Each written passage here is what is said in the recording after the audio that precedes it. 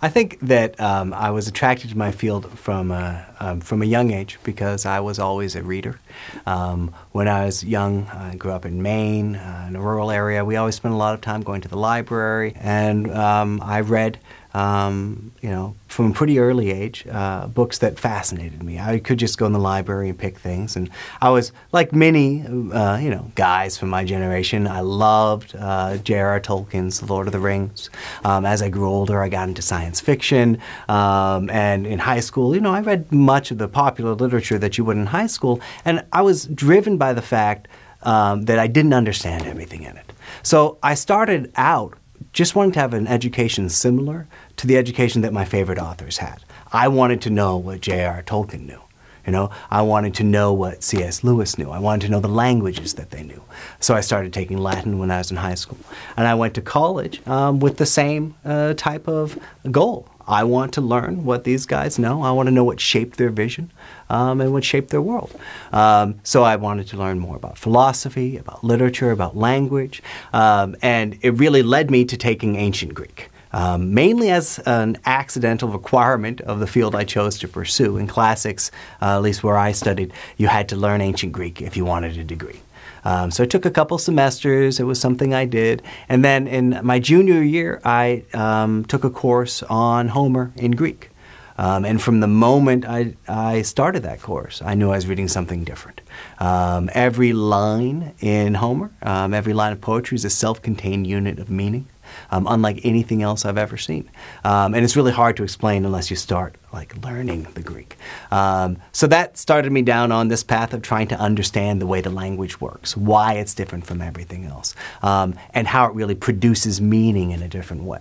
And so all along, I've gone on other sorts of intellectual journeys to just bring more to help me understand this literature. So I've learned more about language. I've studied some linguistics. I've learned more about the history and the culture that surrounds it, and also the intellectual history behind it, the philosophy and the history. And in each step, it's been tremendously rewarding and exciting. It's opened up more questions, perhaps, than answers, but it has been exhilarating. The process in the humanities can often be a mix of accident and inspiration. And I try to be open to both of them. So what I do is I always start out with the text, which is why I'm holding it in my hands. I always start out reading it and trying to figure out what occurs to me while I'm reading it and why it occurs to me. So if I find something interesting, I'll look at it more closely and think, am I processing this in the right way? And how does this text even develop its meaning on a basic level, linguistically? And then I start to look at comparative passages, and then I start to examine different authors to see if they use language in the same way. So in the example I talked about before with the performative future, I actually started out thinking, well, the future doesn't quite work here.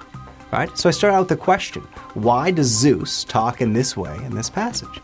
And the only way to answer that question, believe it or not, is to look at every instance of the future in Homeric Greek. So my process is to start with small questions and then answer them by looking at the big picture and seeing the way that the big picture relates with the small instances of that, and then experimenting with it to see if my hypothesis about the way language works actually stands up in other authors and other texts. And so it's that alternation between the individual instances and the language as a whole and even the culture as a whole that sort of creates a conversation that I go through while I'm doing my work. And in the end, the product I come up with, is an article or piece that explains the process and the product in the end. I've been fascinated by the Homeric epics for 10, 15 years or longer. And so my main goal has always been to try to understand what makes them so attractive throughout time, why people keep returning to these texts for answers, for illumination, or for reflections on their own lives. So my main arching goal is just to try to understand them better and to try to help other people understand them better. So over the past few years, I've worked on a general introduction to Homer to help everybody look at him in a new way, in a way to show how enlightening and dynamic the Iliad and the Odyssey can be. The Homeric epics were combination of CNN and MTV in the ancient world, and that they tapped into everything that was current and lively and sacred at the same time. I mean, that we have nothing that's exactly equivalent. I mean, for us, we would have to combine the Bible with our most popular entertainment. It would be the Old Testament meets the Avengers or something like that. But the next thing I would want them to know after they learn that is that the epics are still read in our schools. They're still read today. They're still translated. The Iliad was translated 4 times last year in popular presses. They're still translated because they speak to something essentially human. It's a text that starts out with an argument between 2 men who are supposed to be on the same side. And it's an argument about their relative worth, which develops into a long-term contemplation on what it means to be a human being. Like, how do you fit in with your culture? How do you fit in with your family? And what is the relationship between your temporary life and the course of humankind and human history? And all of this is wrapped up into what is 24 books, but into a text that looks at the same set of questions from numerous ways. So the epic is a testament to the depth of human thought for the past 2,500 years. But also, it's a learning process. And I think that we keep it alive by reading it. In fact, every time I read it with students, I learn something more, not just about the text, but about myself.